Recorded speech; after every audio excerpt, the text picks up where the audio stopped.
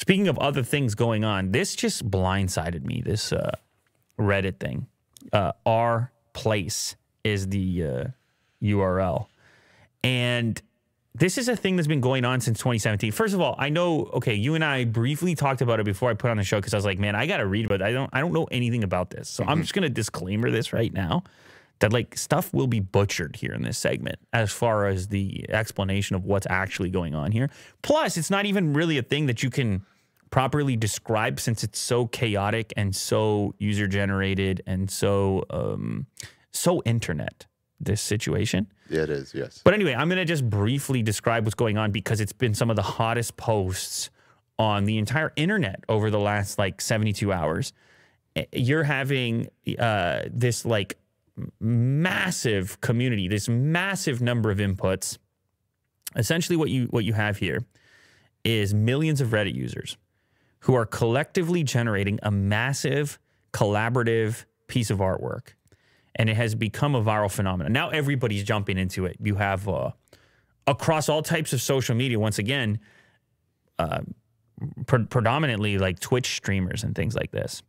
And they're able to like get their community, rally their community around a particular agenda within this giant artwork. Now click on the banner, I suppose you would call it, like the main image there. So that shows you the whole thing. If you log in at the bottom, that gives you the ability to place a tile. Will, I said a tile. Okay. That's like a tiny little, think of it as like a pixel. So in order to be able to make anything that you could discern as actual information, you need communities. You need coordination of groups because you only get to place one tile as one user. And this is massive. Oh my God, this thing is, it's absolutely out of control. Like you have to zoom in to see the amount of detail. Like look at the single tile names that are over there in different sections, like up there, you see? So yeah, you have to coordinate with groups and say, hey, here's what we're going to do. And then you have to also defend because other users would come in and say, we're going to go smash this one region or we're going to have we're going to deface this particular flag that's on there or whatever, or we just want to occupy this real estate or whatever. And what you've had happen, by the way, so this started in 2017. And then weirdly enough, it was started by the same guy who made Wordle and sold to the New York Times. He used to work at Reddit. Shout out. Weird, interesting origin. And I think it started on April Fool's Day, but then it recently picked up steam this year around the same time. As you can tell, all these incredibly hot posts. And then a bunch of influencers and streamers came on board and were able to promote it even further. And now you have all types of little wars going on. Now, some of the time lapses do an even better job of showcasing how this whole thing has been operating. There's a time lapse right there. You can see 24 hours and the change that has taken place over a 24-hour period as different groups enhance their individual artwork. Whoa. Or as different groups overtake different sections and overwrite other artworks of other individuals. You see the Wall Street Bets crowd has GameStop in there. I think there's an AMC logo. Obviously, you have flags from different parts of the world, which continue to get enhanced over time. You have ads for other subreddits. There's like a Star Wars poster in there. But this is the key. The key is that you have to defend your territory. That your own individual group and community can be overrun if you're targeted. And then you're going to have to get everybody back on board to place their individual tiles in order to maintain whatever it is that you have built up. Like the American flag was under attack for a long period of time over there, as you saw. Like it came and went and so on and so forth. So it's like a coordinated effort by many individuals. Yeah, somebody in the chat there, shout out to Mal, says, most of these are done by bots. The only communities that can really pull off coordination like this are streamers, in my opinion. Well, it's totally a question of scale.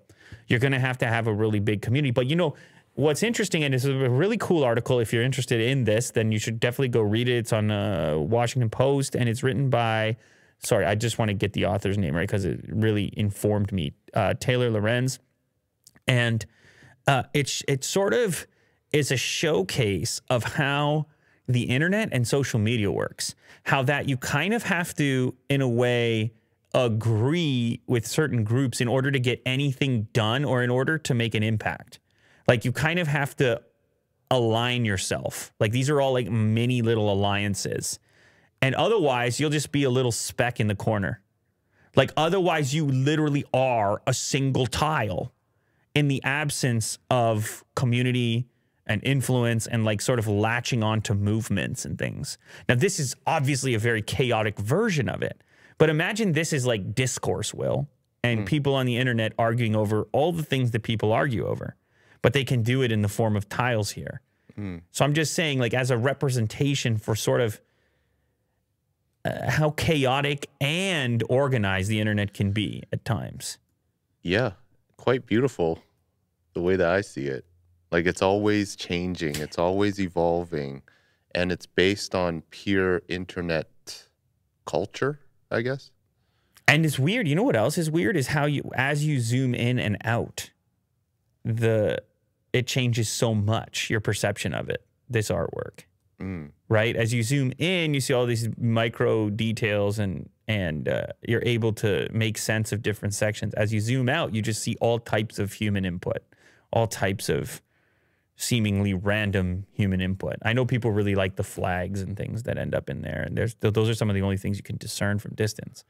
You can see that like German stripe, and there's a couple Mexican flags that people were really into. But anyway, it's all very interesting. As mentioned, there's far more detail in the article. If you care to find out about what's going on, or if you want to participate, you can just go over to the actual Reddit link, and you can actually place your own tile. Well, cool. It's all the rage right now. All right. That's all I'm trying to say to you here. Is it an NFT though?